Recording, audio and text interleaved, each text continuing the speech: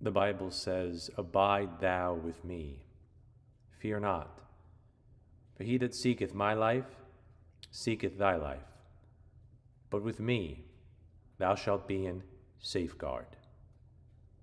These are David's comforting words to Abiathar after he had fled from Saul and his men. It's a sobering reminder that you and I have an enemy today. The same enemy that's pursuing your David is pursuing you.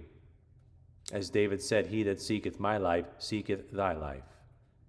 The world, the flesh, and the devil that are hell-bent against God are hell-bent against you. But like Abiathar, you have escaped their hand. You have fled from their clutches. You've been delivered from their attack. And now you're in this wilderness. Like Abiathar the priest, you as a child of God are that believer priest, still pursued, still hunted by the enemy, but nevertheless with David. What is our solution? What is our safety? Where do we find relief and refuge in this wilderness as the enemy pursues us? The words of David ring true. "Abide thou with me, fear not." The safest place for you to be is in fellowship with the Lord Jesus Christ. If you're walking with him, if you're staying close to him, if you're abiding, dwelling, remaining in intimate proximity to him, you don't have to fear.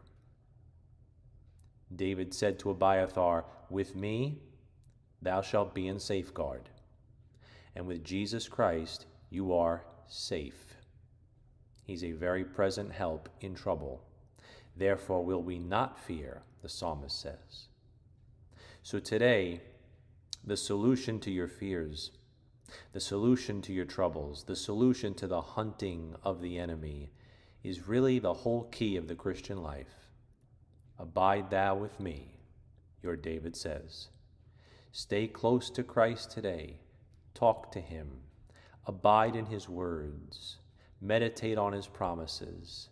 Speak to him in prayer often, that your relationship may grow strong, your fear may dissipate, and you can go on in this wilderness another day.